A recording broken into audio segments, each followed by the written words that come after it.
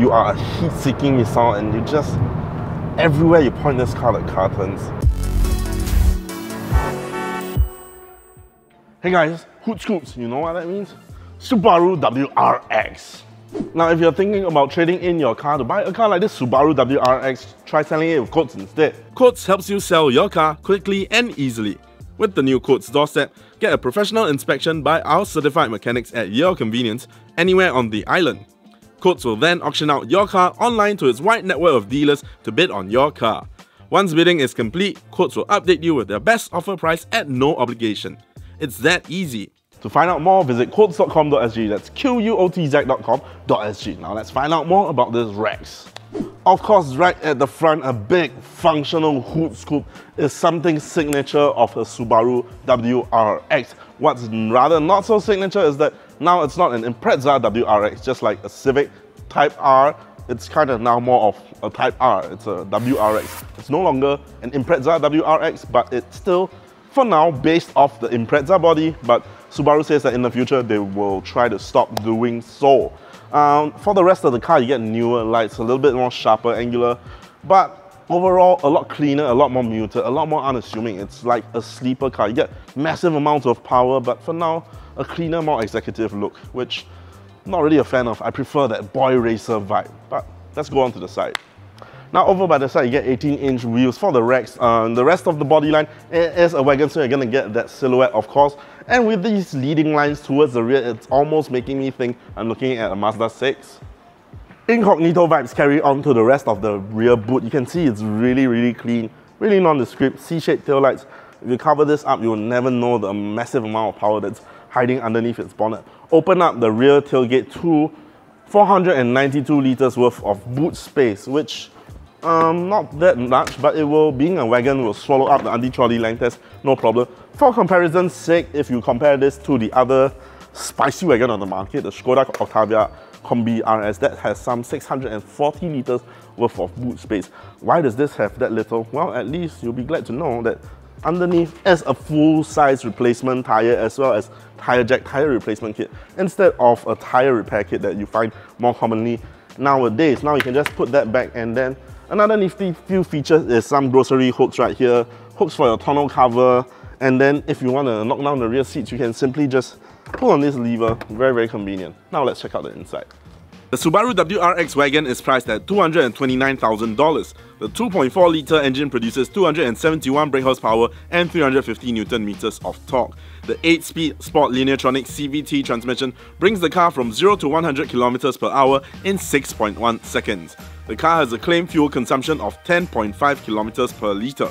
For more details on the Subaru WRX Wagon or any other car, head on to Sgcarmart.com to help you make the smart choice on your next car. Now over in the rear of the WRX, it is plenty of space for my legs, my head, not so much. I'm 1.75 meters tall in this wagon rear. This is the amount of headspace I have, not very much, but at least for my legroom there is plenty. This is my driving position, wagon length is plenty, so there's a lot of space, a lot of wiggle room for my legs actually, so you can actually, adjust yourself. In terms of amenities, you're going to find rear aircon here, 2 USB-A fast charging things, magazine holders right here. One more interesting point to note that this is actually 30-30-30 folding seats. So if you, let's say, go to IKEA, you have some long pieces of wood that you need to store throughout the length of the car, you can actually store it right here and still have 2 people sit very comfortably. Now if you don't have that long thing, you have 3 people, then you have to move over to the center, and it is rather comfortable, though it is a large transmission tunnel. It is an all-wheel drive car after all, so in the middle, when you're going to sit into your friends quite a little bit, but otherwise aircon will keep you cool. So let's go on to the front. Over by the cockpit of the WRX, things are very analog. I think purists will enjoy this. You still get analog dials on your tachometer and speedometer. You get a little LED panel in the middle, so you get some digital, some analog, which is a great mix. I really like the steering wheel. The look of the steering wheel is really classic. You get plastic buttons, but I like these plastic. It's not like your usual scratchy plastic. This look really good to feel and touch. Feels sturdy, really nice to touch. You have to see this and try it to believe me. And then you still get a leather D-card steering wheel, so things still have that nice premium feel. And this red stitching on this WRX really completes the package. It is really, I would like to take this steering wheel out and put it inside my car just to make it feel that much sportier. Over here is the 11.6-inch infotainment display. It is a proprietary Subaru system, so it's kind of very different from any other system you'll see, but very distinctly Subaru.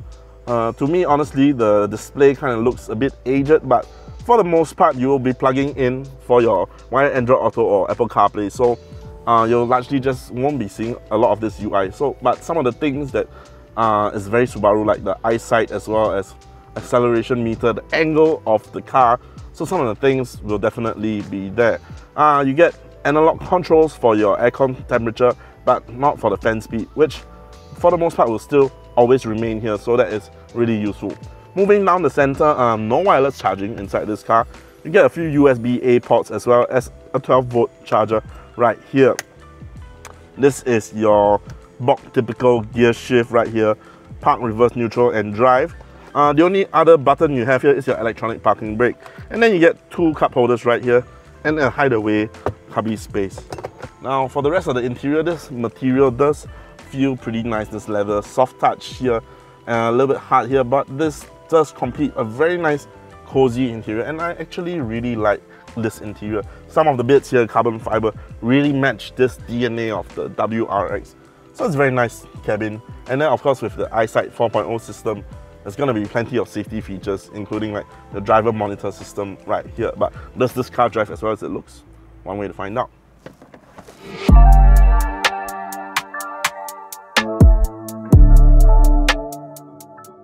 Driving the Subaru Impreza WRX, what does it feel like? Well, as you can hear, you still get that classic engine growl. This is powered by a 2.4-litre turbocharged boxer engine, of course Subaru, pumping out some 371 brake horsepower, 350 Newton meters of torque, doing 0 to 100 in 6.1 seconds in this wagon form, which is exciting, those numbers. But elephant in the room, it is mated to a CVT transmission with 8-speed, simulated 8-speed. So you do get paddle shifters to help you when you shift gears. You can downshift, you get a gear 3, gear 2. After all, it is a CVT, but it's not that uncommon for a CVT to have simulated gears, but for a sports car to have a CVT, that's different. How does it feel like power? Let's say I give it a kick now. So I do feel like there is a little bit of rubber banding in that feel. It is, after all, a CVT. But I think more importantly, does it still feel powerful?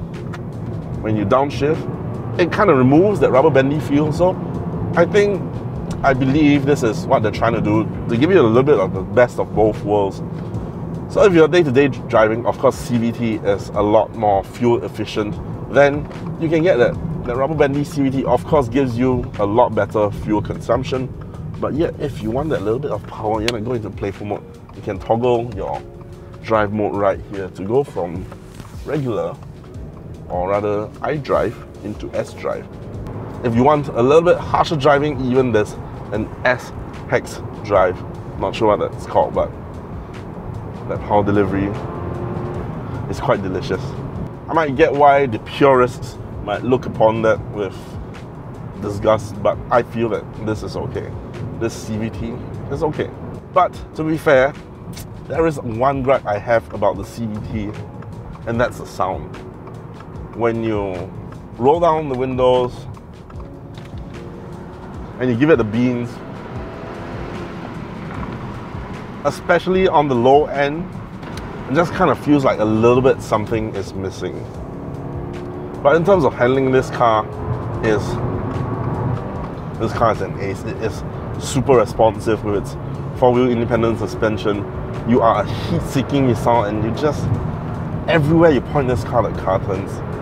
You feel it's a lot more comfortable than you expect of a sports car, honestly. But it is still supremely accurate, and that's a lot of fun from this car. In a wagon form, no less. It just makes that fun a little bit more tasty. Now, in terms of fuel consumption, honestly, from a Subaru Boxer, I am not going to be expecting much. But if you're buying a WRX and thinking about fuel economy, you're looking at the wrong things. And there's the EyeSight 4.0 going off. It is Subaru's pride and joy, the EyeSight system of ADAS using a setup of, I believe this is 2 cameras as compared to the one inside the Crosstrek using EyeSight 4.0 enhanced. So that one has 3 cameras. With that, you get all of your safety systems, your ADAS, it is all included. Lane keeping, front collision avoidance, rear traffic, you get the whole gamut. Now overall, I feel like this WRX is kind of a sleeper. But not just a sleeper on the outside, it's also a sleeper on the inside. Because if you're not looking for it, you could mistake this car, cover up this WRX carbon fiber bit here. You could just mistake this car for the regular Impreza, and it really rides very comfortably if you're not pushing it. It's very soft, it's very muted, it's very reserved. It's like, yeah, I don't need to prove to anyone that I'm a WRX, which is kind of, I feel like it's a bit uncharacteristic. I want the WRX to be, I'm a WRX, and like screaming to the whole world, like it's a WRX. Me personally, I would like my sporty cars to be a little bit more flashy, a little bit more huzzah. So, but I wouldn't think it's a bad thing. Especially with the design, the outlook of the car. It really kind of feels like it's lost its boy racer feel. And to me, that's what I really like about your Subis of the past. It kind of feels like the Civic. It's lost its whole like, that's what we want a Type R for. But is it a bad car? No, it's not a bad car. It's plenty fun, 271 brake horsepower, superb agility. This is just wonderful toy to have.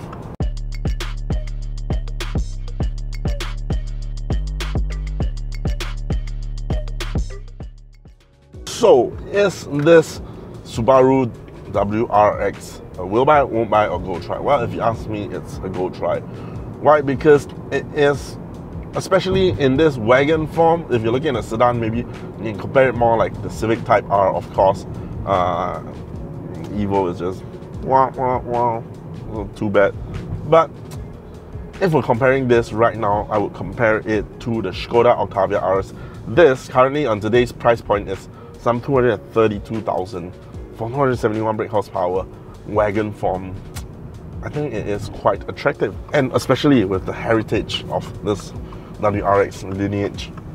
But if you want something a little bit more refined, something a little bit with quite a bit more features, but still almost just as exciting, then you have the Skoda Combi RS to consider. 241 brake horsepower, EA 888 engine, and just hell of fun in wagon form as well. But it's going at some $240,000. That's the list price that we see on Sgcarmart.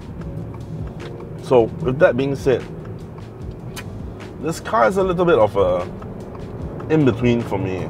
And that's our review of the Subaru WRX. What do you think? Do you agree with us? Do you disagree with us? Let us know down in the comments below, as well as any other car that you'd like to see us try out, or any other feature of the car that you think we missed out. Let us know in the comments, and I'll read every single one of these. Now, if you've made it this far, don't forget to like, share, and subscribe, and hit that bell notification icon so you don't miss any of our future uploads. And do follow us on TikTok. We are at Sgcarmart. Thanks for watching. I'll enjoy this a little bit more, and see you in the next one. Hey guys, hood scoops. You know what that means? Subaru WRX. Open up the manual tailgate, you are faced with 495, did I remember wrongly?